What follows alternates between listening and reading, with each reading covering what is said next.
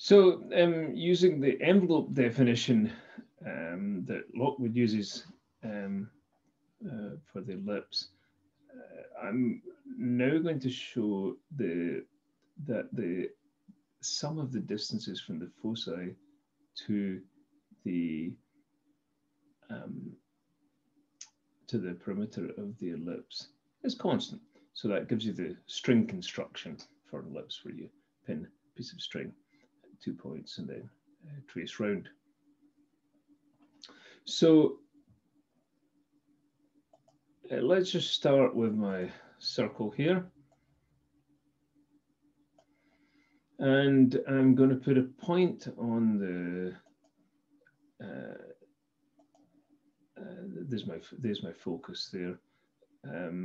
And I'm going to put another point on the perimeter of the circle, join those things up by a line. I'm now going to create a tangent from E to D. It's not a tangent at the moment, but we'll make it one by adding a tangent constraint. And then I'm going to specify this angle to be theta.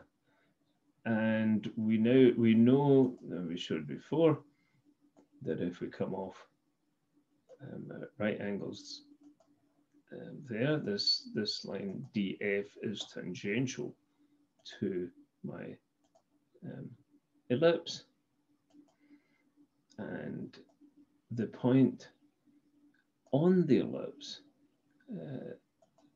has angle CGD equal to theta. GXWeb is not predictable what one is going to want to constrain. So I'm going to call that one's going to do pi minus theta, isn't it?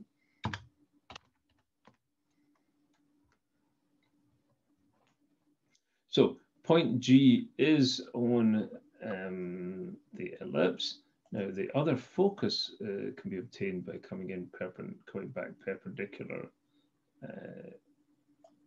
to this tangent line at F. I'm going to go all the way to the circle for reasons that will be obvious in a minute. Let's make that perpendicular. And we can get the other focus by intersecting that line with the x-axis there. So there we have that, and we can join I to G. And what I want to show is that CG plus GI is constant. Well, what I can do is I can take the point C and reflect that in the tangent here. And then I'll do a couple of things. I'm going to join J up to C, and I'm going to join J up to I. So this is joining J up to the two foci. Now you'll see that it's lying on top, that JI passes through G. Now you can use the angles to show that happens, or we can do it in GXWeb by asking for the distance between G and IJ, which is 0. So that's fine. And then similarly, we can ascertain the distance between D. Well, the D does have to line that because it was a reflection. C was the deflection and it's a perpendicular, so it's pretty easy to determine that. Now,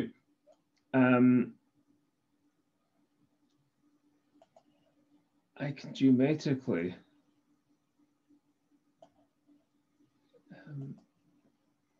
if I join D up with H, it looks fairly clear that this what we're looking at here is a parallelogram, and I'll leave it to you to go through and prove that.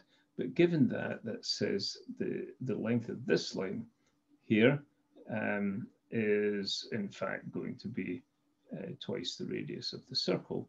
let's just check that that line, well, it's a symmetry. There's a rectangle sitting here, so the center of the rectangle is going to go through the center of the circle, so it's pretty clear. So yeah, so work out that using the simple geometry here, that this is in fact a parallelogram, DJIH, and therefore, and that DH is a diameter of the circle, so therefore IJ is going to be constant, but IJ,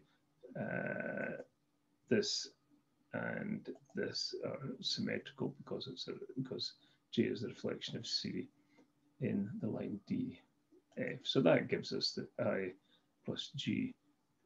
IG plus GC is going to be a constant. That constant is twice the radius of the circle.